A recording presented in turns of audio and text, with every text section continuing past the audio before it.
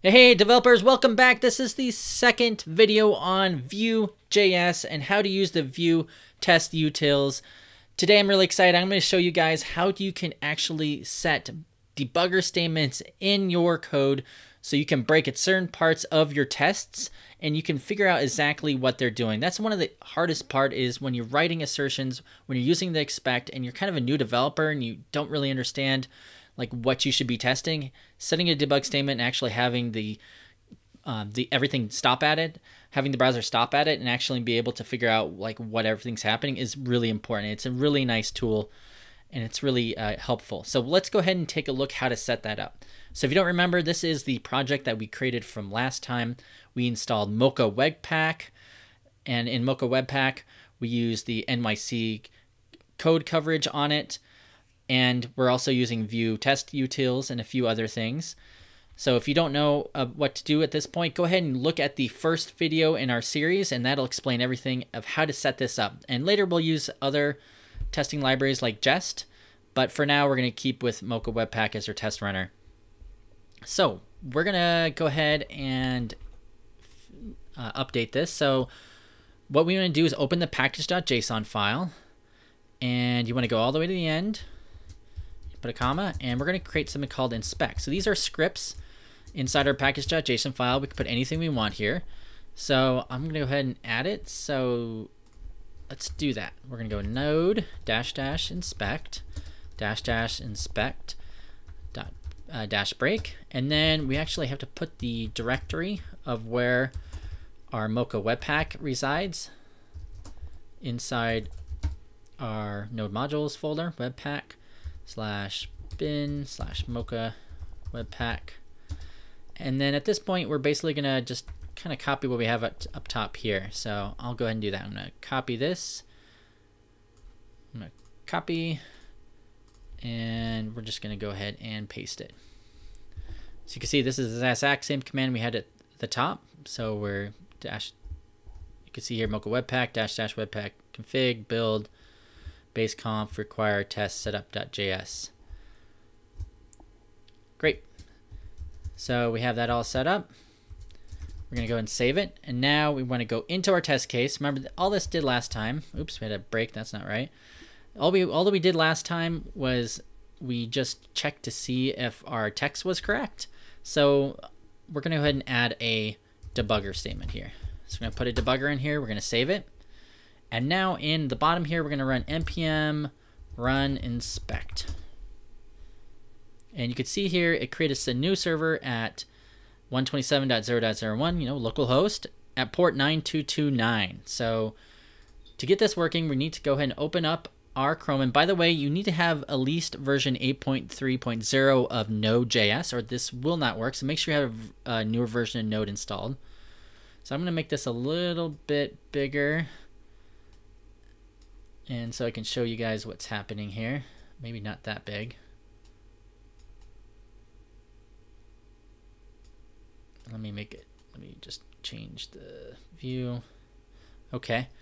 So I'm gonna open a new tab, and I'm gonna open up Chrome and then inspect. And so you can, at this point here, you're gonna see our devices and we're going to see the target. So this is the one we just created. So if we press inspect here, it's going to open up a new window. I'll go ahead and bring that up.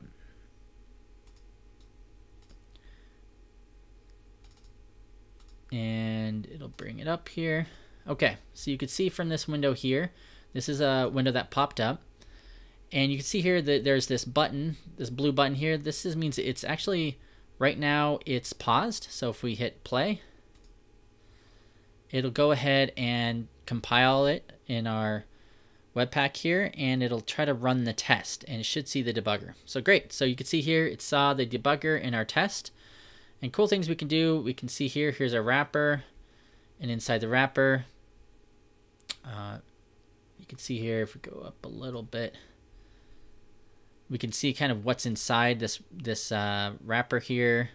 We can scroll all the way to the bottom, and see everything inside of it. There's actually something called proto at the bottom. You can't see it here, but you see proto right there. And we can even look a little bit closer inside there. So we hit proto, and then we're going to type, hit the constructor, see the length, arguments. You can see prototype. So yeah, you can see here it is. If you hit proto under again, you can see the attributes, classes, destroy, find all. So this is kind of how the wrapper works. This is all in the documentation, by the way, of Vue.js utils, of what all the different methods and functions are. You can see all the stuff you can do here. So we can also just open up the console, and we can kind of just play around with it. So you can see here, we know in our source that we were at before that there is a message. So oops, we can go back here, type message. We can see welcome to Vue app. We can take a look at that wrapper. We can even try to look for things, find all, I don't know, h1. You can see what it find. If you do .text, I'll show you the text in it. So we can kind of look around and just kind of get an idea of like what all this is and how we can debug it. So I find this very, very helpful in trying to figure out like what exactly our test case is doing and how we can do it. We can even throw our expect in there. So expect message. And if we look at our source, we're doing expect message to be. We can do test. And we're getting an error because it failed. But yeah, so you can see here we can do a lot of cool things to try to figure out what will work there.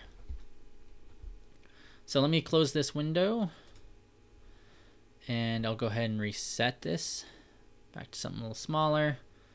We'll move it.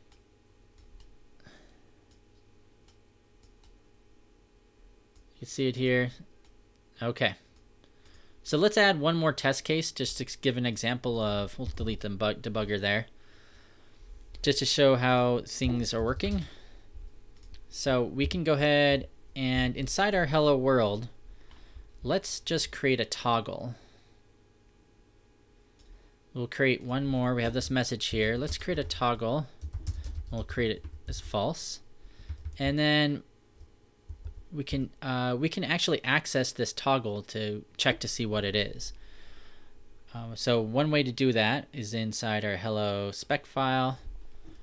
I'm just going to copy and paste this, and go do test toggle, and we're going to have the same information in here. But now we're going to use the wrapper a little bit differently. So we're going to just do an expect right here. We're going to look at wrapper, and if you do this .vm, this gets you access to all the Vue.js information, the instance basically. So we can actually look here, do .vm, and then we can put dot, and we can get the toggle that we were just at. So we can do to be false. So let's see if that works. So, and by the way, it's capital B. Make sure you do that. Now I can run npm test. Okay, you see we still have 100% code coverage. If we say, it actually does say one test failed. So if we go expect boolean but receive undefined, but you can see here, expect a false to be using object is false. Expect receive to be expected. So it did do one, but it failed the other. So we can take a look at what it's doing here. So the toggle,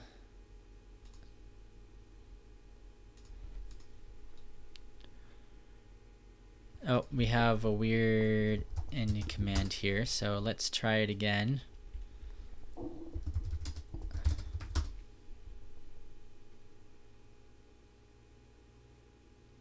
Okay, if you scroll up, everything tests successfully. We have two passing, one for test hello world and test for toggle. So you can see that we were able to access this toggle here and test it to make sure it's false. Obviously that's not a great example, but that's what you can do with it.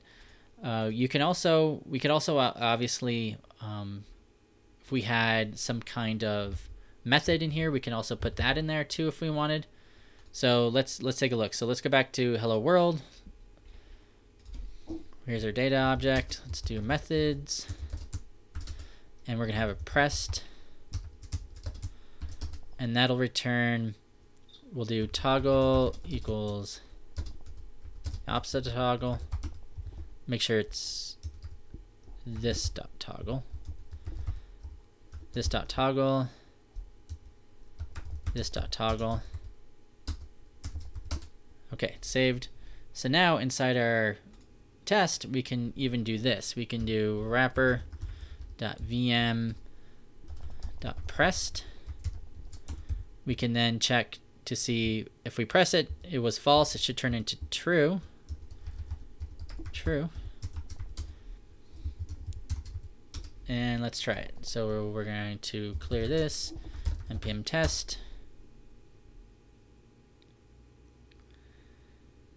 Code coverage is good. See, it's still successful to passing. As you can see here, everything still passed correctly. So we can also do it again if we wanted to. We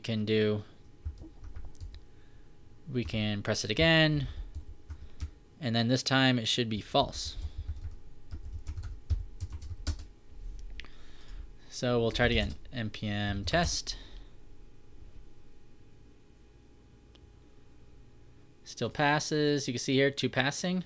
And just to show you that this is working, let's put this to true. See what happens. So npm test. See, 1 test failed now. You can see here 1 failure. Expected true but received false. So definitely failed there. All right, so that is just a quick example of how we can use package.json and create an inspect script, so we can use the Chrome inspector to put debugger statements inside our test cases, and also how we can actually access the Vue instance using the wrapper. So next time we'll keep deep diving into this, and we might look at some ways to mock some data and how to look at Vuex. Thanks. If you guys have any questions, leave a comment below. And just to let you know, if you want to get a free first chapter of my book, I put a link below to where you can sign up for my mailing list, and I'll send you a free chapter of my book and plus some other goodies. Thanks.